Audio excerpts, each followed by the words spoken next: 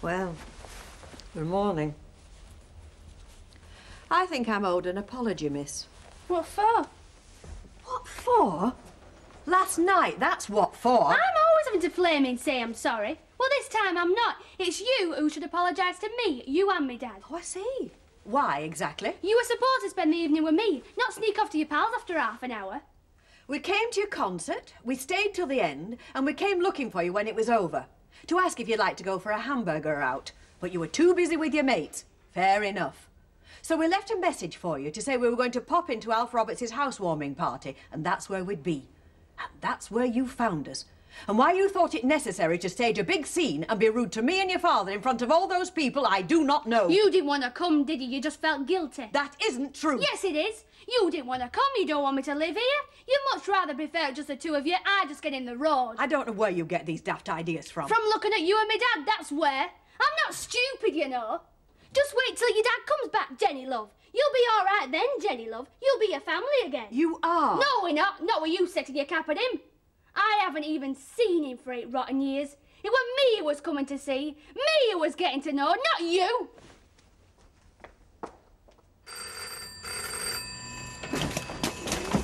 Whoa, brilliant. Ah, that's probably a wrong number. Your big ugly plates of meat. Oh, somebody wanting a cremation. I've had a few of them recently.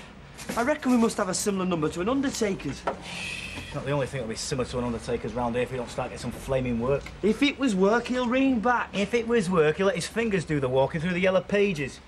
Some other jerk's probably got the job of dismantling chats with brick by brick and transporting it to Florida by now. Could have set us up for life, that could. You're getting neurotic. So would you be getting neurotic if you had you for a partner? No, straight up, Cole. I mean, how can we run a business if we're not here to run it, eh? We are here. Now we're here, yeah. But when we're out on a job, Curly, my son, in no sense of the word can we said to be here, right? Which means there's nobody to answer the phone or take messages, which means we lose out on work, mate. All right, I concede. You've got a point. At last, it's percolated. It's always percolated. I just don't see the point of having a nervous breakdown over something we can do nothing about. So what do other firms do? Eh? Other firms what can afford them have secretaries, answer phones, all manner of sophisticated devices. We can't even afford a kettle that works. Thanks, love. That's 96, please. Hello, love. Has Rita Faircroft been in? Not yet, Flora. I expect she'll be at the shop if you want her. Oh, no, I'll hang on here, I think. Give us a pint of bitter, will you? Have you got anything to eat? I've been flat hunting all morning. Hungry job is that. Hot pot? Lovely, thanks. Betty, another hot pot, love, while you're at it. OK. Any luck?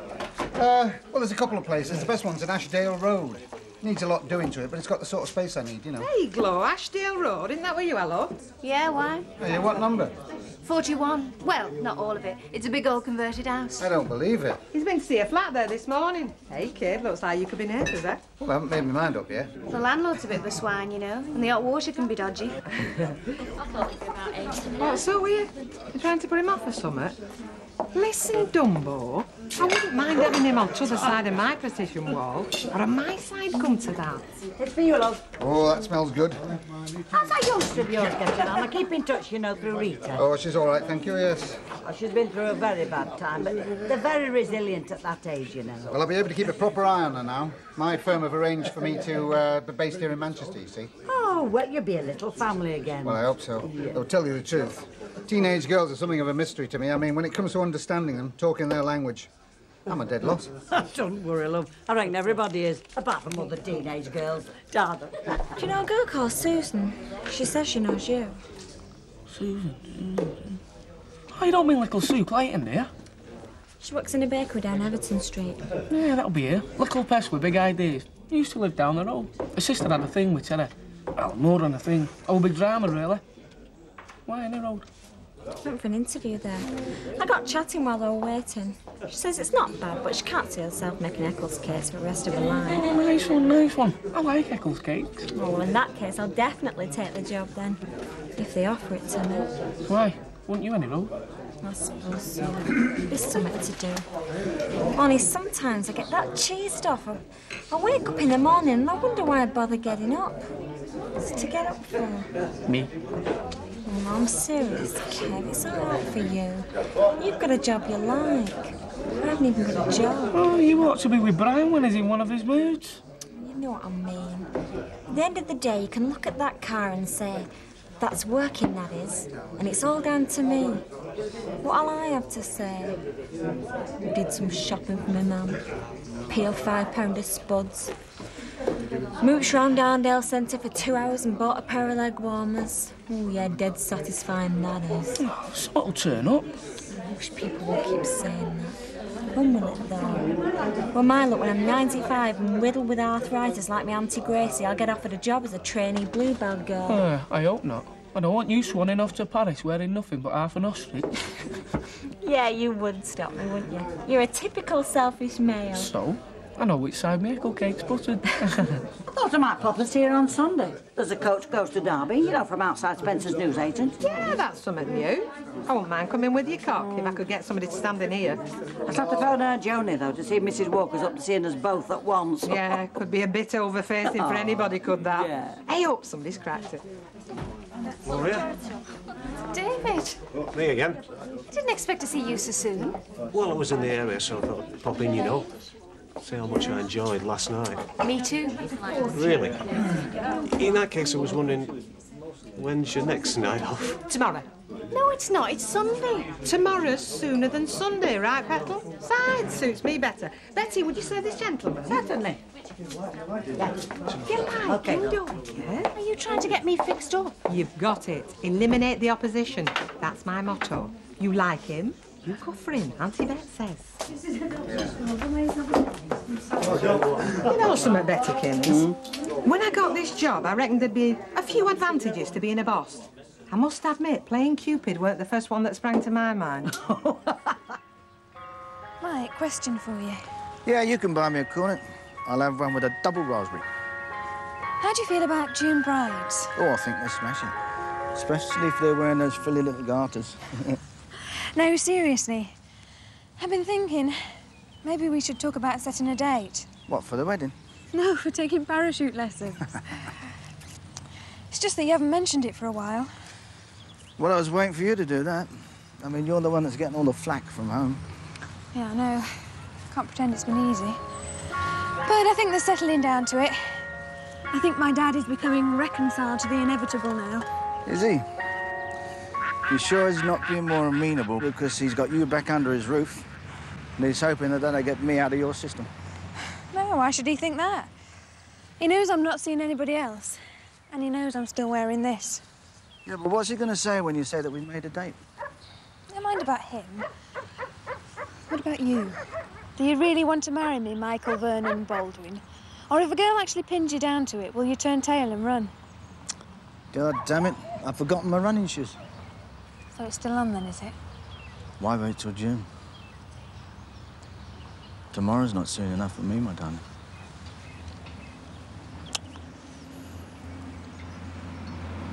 Right, I'll tell them then.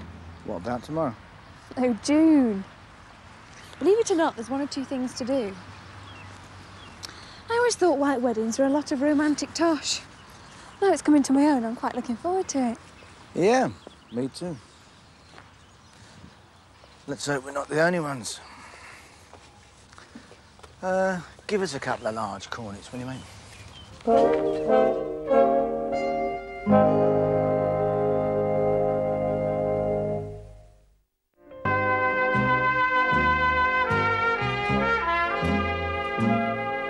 Yes, she's through in the back. Oh, thanks. Hello, love. Hello. I thought you might come in the Rovers. I waited in there a bit. I got some sandwiches from next door. Oh. I don't always go boozing at dinner time, you know. Mind you, she would if I let her. She always has a go at you, Mavis, doesn't she? Oh, she does. I'm used to it. I bet you could thump her sometimes, couldn't you? Hey, now you. I could do without you encouraging insurrection amongst my minions. Was it about last night you wanted to see me? Well, yes, I think we ought to talk about it. How was she this morning? Sulky. Well, I'll have to deal with that. There's something else come up, though. I've had a bit of news this morning. Oh. Gazette in yet? Yes, just come in. Well, it is. My firm have agreed to base me here in Manchester, so long as I can still service my old area. So, Look, why don't you come round to the house tonight after we've finished here and I can sort it out with you? all right, love, I will do. Yes, I'll see you later. Hold on 1 second. Now then, young sir. Lots of drawing pins, please. Right. Ta-ra now. Bye. Yeah, love. So, Thank you. cheers. Hi, kid. How's it going? Oh, rotten. Just looking through jobs in here. I'm either underqualified or overqualified. How can you be overqualified? You've done now. Thanks for reminding me. Well, what I mean by that is that you've not been at college or anything, have you? Of course not, but a lot of them say school leavers. I'm not exactly that either, am I? They want kids so they can pay kids' wages. Here, I've got an idea. Bet you have. It's a job I need. You're not giving me credit for having any finer feelings. All right, then. Convince me. Why is this young female person so cynical, eh? Maybe she's just naturally suspicious. Or maybe she's heard about your reputation. Come on, sweetheart, we'll discuss this over a quiet cup of coffee. Oh, I'll take one of those. 32p, right? Thank you. And if she has heard about my reputation, she'll have heard I know how to treat a girl. Come on, darling. So, it's June then. Yeah, if we can get a church and somewhere to have the reception. We'll have to get our skates on, though. Will you help me, Deirdre? What with? Well, the arrangements, choosing a dress and that. I mean, I want Tracy to be my bridesmaid. It's just that, well, I know it's a bit of an awkward situation asking you, in view of, But you see, I haven't got anybody else.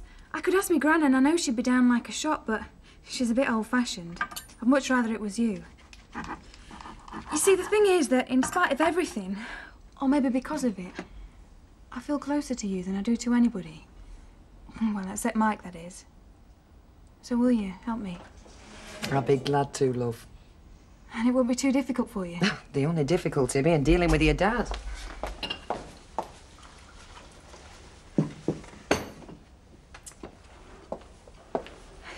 Does he talk about it to you? No, not recently. I think he's taking a let sleeping dogs lie sort of attitude. Oh, well, he knew it had to come to this. I mean, those were the conditions I came back on. I know. I think he was hoping that, given time, you'd change your mind. Yeah, well, I haven't. Oh, I can see that. So, what would you advise me to do? What shall I say to him? Just tell him what you've told me. That you still love Mike and that you've decided to get married in the summer. And if he blows his top? Well, then, maybe you finally got to make a choice. Which of them means most to you? Yeah, but they both mean everything to me. Oh, God, is that the time? I'm sorry, love. I'll have to dash. Right, Mr. Devlin, yeah, I've got that. Number 16. How does 9 o'clock tomorrow morning suit you? Where it all happens. Fine. I'll see you then. Bye-bye then. That was Mr. Devlin. Oh, yeah? Who's he then? The bloke that rang this morning. I told you he'd ring back. Yeah. You're always right, aren't you? Have you fixed this yet, or what? Try it and see. You try it and see. I'm too young and lovely. What did he want? Well, it wasn't Chatsworth. Paving stones. Oh, no. A lot of them. He's building a new patio. What's wrong with paving stones? Nothing, sweetheart, if you sat on them and a sun lounger with a long, cool drink in your mitt. Plenty if you're the poor Burke that's got the flaming things about. Never mind. Be good for your muscles. It's not the muscles I'm worried about, darling. Right then, tea or coffee? I'll have a coffee, please. Curly, the lady wants a coffee. You make it. She's your visitor. Correct, sunshine. She's nobody's visitor. She's our new employee. What? Yeah. She needs a job. We need a phone sitter. Put the two together and bingo, they're both suited. Hey, hang about. You never said out about me working in here. Well, what's wrong with working here, mate? I mean, it's good conditions, nice sociable hours. Play your cards right, you get to keep the executive loop. How much? £1 an hour. Get more than that charring. Oh, go charring then. Money in my hand, lad. We don't want to start getting involved in no PAYE and stamps and that, do we, Curl? Now, just a minute, Terry, just a minute. As joint and equal partner in this business, I think I should have my say. So say. Since when did we decide that we could afford to take on staff? Since we started losing work by not getting messages. But we're not losing work. Paving stones, remember? None that we know of. How much have we lost that we don't know of, eh? Right, sweetheart, the kettle's boiling. Now you make yourself at home. Now anybody phones in, calls, wants us to do out, the answer is yes. As long as it's legal. So long as it's legal. You just use your pretty little loaf, eh? Why were you two going? And I've shift some geezer's old storage tank. Told you, dead glamorous world you're moving into. Oh, promise is a promise. Oh. There you go. Sorry, Spider. Secretary's perks. See ya. Bye. Teddy.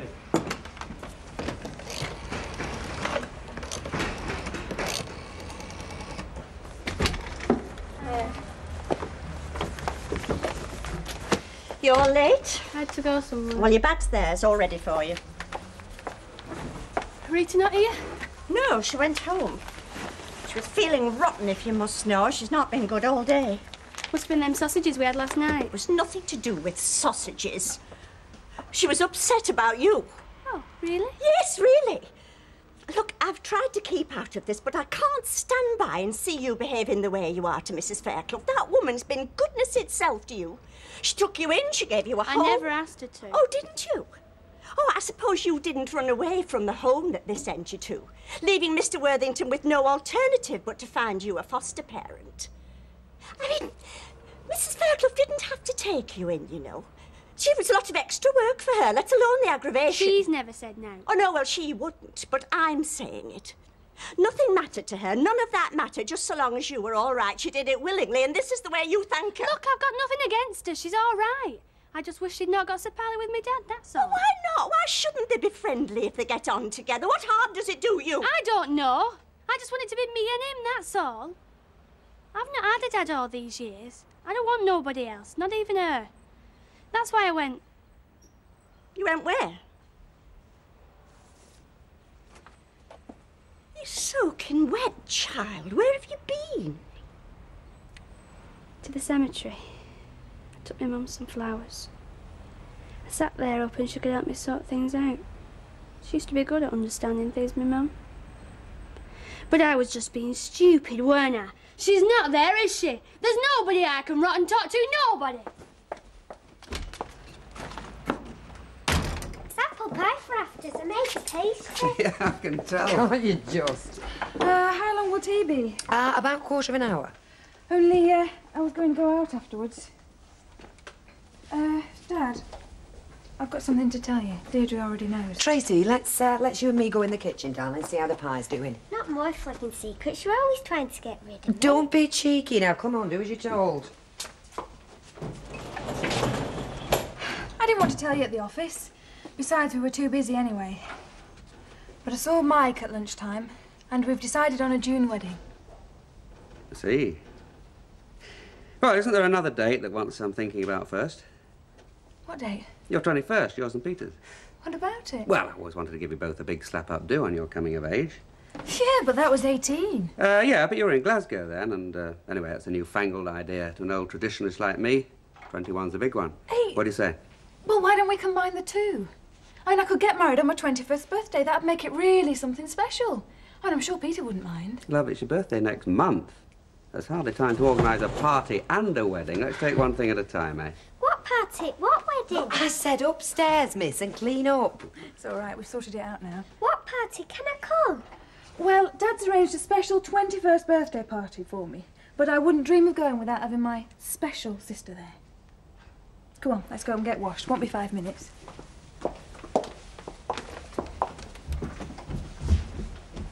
You never said anything to me about it.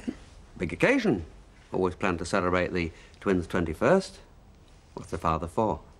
Have you eaten? Oh, I'll have something later on, love. Where's Jenny? At your pals.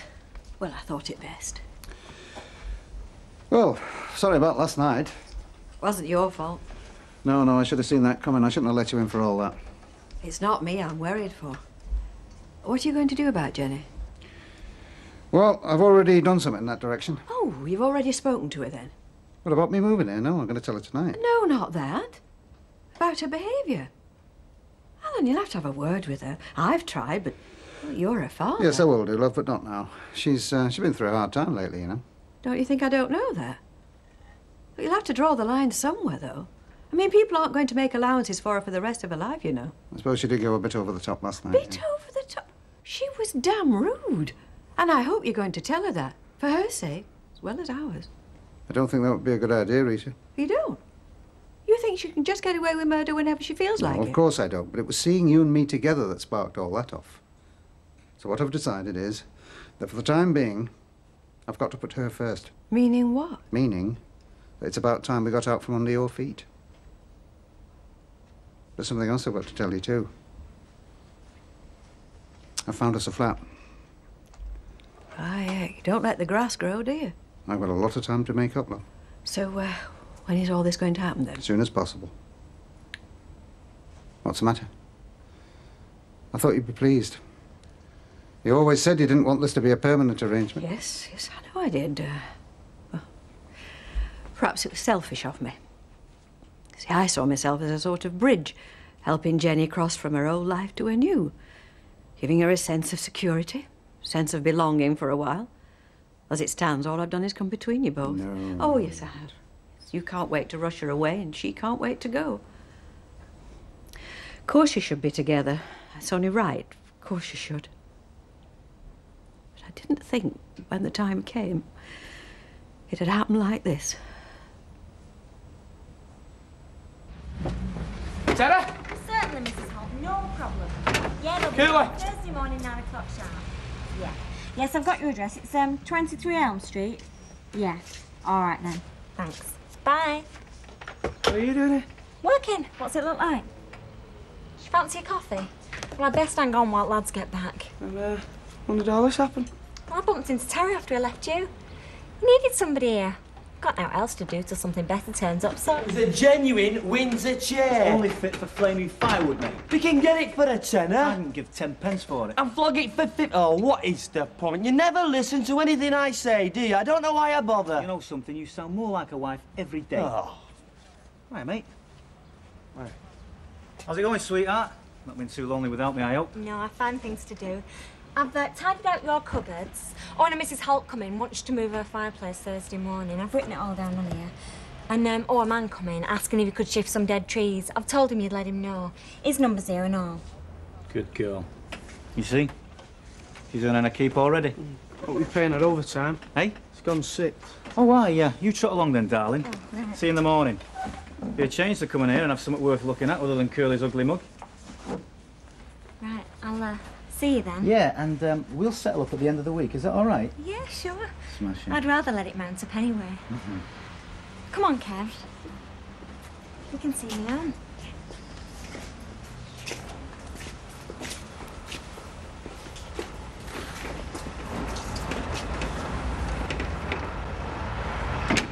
You're a nutter. What's up with you? She's got us work already. A debatable point. We probably would have got it anyway. But what about him? Kevin? I mean, he's not deliriously happy about the arrangement either. Well, that is tough, innit? Because she's a free agent and she's entitled to earn a crust where she can, all right?